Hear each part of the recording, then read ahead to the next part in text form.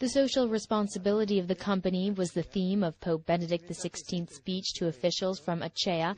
The Pope said that the production of goods and services should not only be tied to the pursuit of economic profit, but also to the promotion of the common good.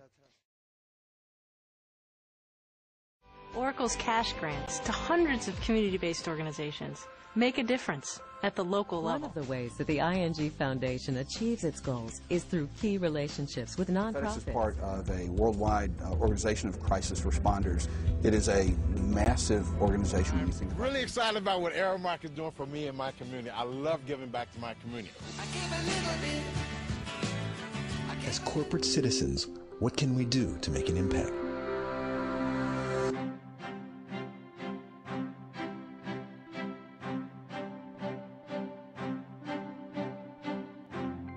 As our readings for this week make clear, this question of corporate citizenship and the duties it entails is a growing priority for many companies, especially large ones with considerable visibility, as is the case with the corporation we read about in Keith Epstein's piece in the Stanford Social Innovation Review. That corporation is Raytheon.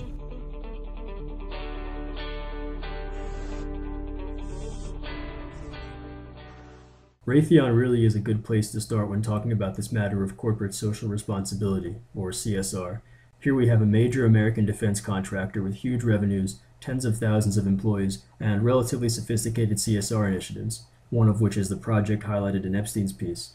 That is, Raytheon's efforts to boost interest in education in science and math among youngsters in Tucson, which is where the company's missile systems subsidiary is based. The rationale for this is pretty obvious. As Raytheon Community Relations Manager Diane Bissell is quoted as saying in Epstein's article, "We have engineers and scientists, and we need engineers and scientists. Why would we fund a program for nurses' aides?" This is the kind of strategic giving that, according to our readings, is becoming increasingly popular in the corporate world. It's the kind of giving in which a corporation identifies interests of its own that overlap with the interests of society. In the case of Raytheon, Tucson schools benefit from the funding and volunteer support, and as already explained, Raytheon benefits by cultivating a strong future workforce. But there are other components to Raytheon's corporate citizenship. Its website details several of its environment-friendly business practices and sustainability projects, and a press release in the investor relations section describes the company's involvement with the Special Olympics. How are we to understand these initiatives that seemingly don't relate to Raytheon's bottom line? Vic Murray, the author of our second required reading, puts forth this bifurcated paradigm consisting of the social responsibility rationale and the good for business rationale. These are two proposed ways of conceiving of corporate citizenship. At first glance, our inclination might be to categorize Raytheon's educational initiatives in the Tucson area as emanating from the good for business rationale, while categorizing Raytheon's environmental initiatives as being products of the social responsibility rationale, because they appear more or less unrelated to Raytheon's business interests. But we encounter a problem here, as demonstrated by Murray. After he writes about the belief that companies should fulfill their responsibilities as good corporate citizens, he goes on to write, "They are convinced that a prosperous, healthy, well-educated, culturally alive community is in the long run good for all businesses and that it provides high-caliber employees and knowledgeable consumers." So now we see that there still is self-interest involved, however enlightened that self-interest might be. And we see this caveat again and again. Murray goes on to write that another reason for CSR is the belief that it is in the long run in the interest of business for governments not to pay for and thereby control the services provided by nonprofits. Murray later cites studies indicating that corporate executives do believe in corporate giving, but the notion is always followed by the acknowledgement that giving is good for enhancing the public image or attracting a high-quality workforce. That is one of the reasons why you attract the best talent, because you're more than just a carbon black company. You're more than just an aluminium rolling or a textile company.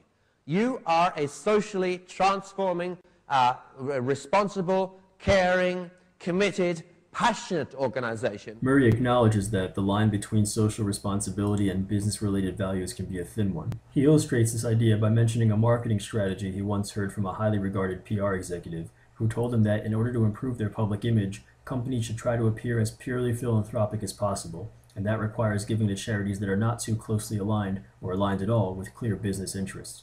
Companies should also not advertise the giving too much. They should instead rely on the charities themselves to do the name dropping. That's the hospital we are working with in Delhi, the Shroff Charity Eye Hospital.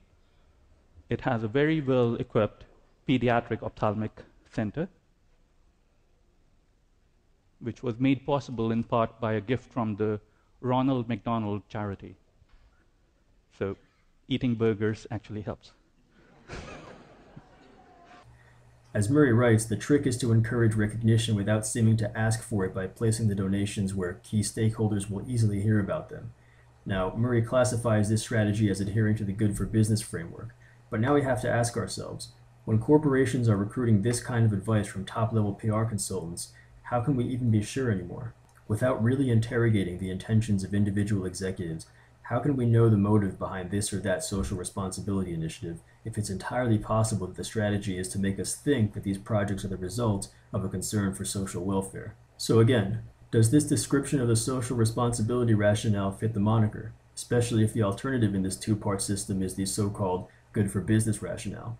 The description Murray offers of the social responsibility rationale suggests that this supposed responsibility is in fact good for business. And of course, these two don't need to be mutually exclusive. So what excites me about green, it's a combination of green for the environment and green for like money. I just think it's a perfect combination.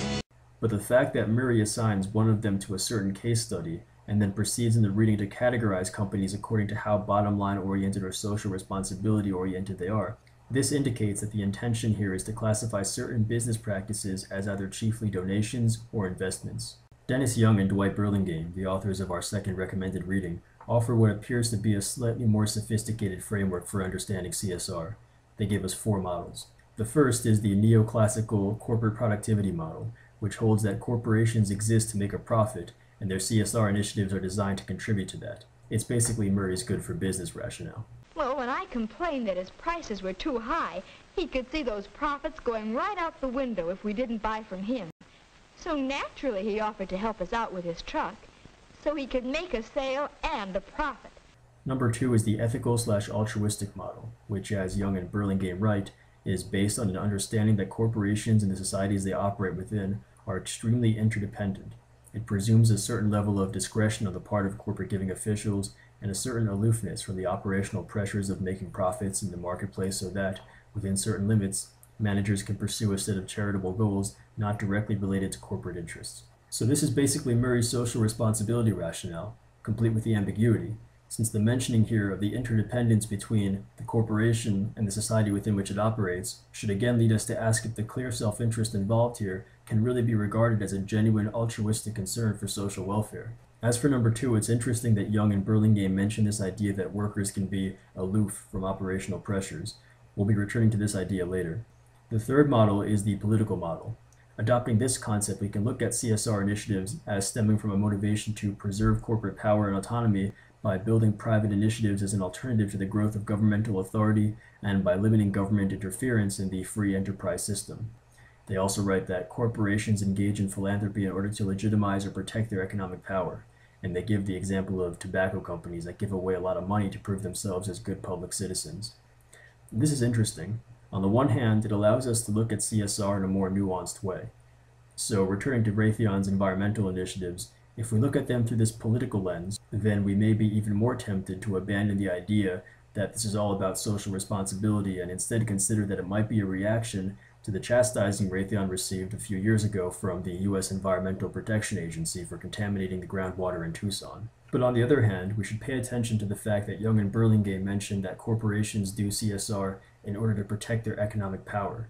Indeed, why would a corporation want to limit government interference in the market and manage public perceptions and all that stuff? Because it's good for business. So we can collapse this model back into the first model, neoclassical and corporate productivity. This political model just brings up one facet of corporate productivity. Same thing goes for the fourth model, the stakeholder model, in which we observe that corporate philanthropy and corporate social behavior, broadly speaking, are guided by the desire of corporate leadership to steer a clear path through the shoals of stakeholder interests. Young and Burlingame acknowledge that this is arguably the most comprehensive model, because again we can collapse it into the neoclassical model, because it's possible to argue that corporations manage stakeholder interests in order to do what they are designed to do, make a profit for their shareholders, who are obviously stakeholders. But a stakeholder can also be a Tucson resident who is put in danger by contaminated groundwater, and if Raytheon's leadership is genuinely concerned with that person's welfare, not just as a function of keeping Raytheon viable, but genuinely concerned, then this stakeholder model also incorporates the ethical/altruistic model, so it really is the most comprehensive. But really, for all intents and purposes, What the authors offer is just a slightly more fleshed out version of Murray's breakdown. Good for business, social responsibility, with a question mark next to social responsibility.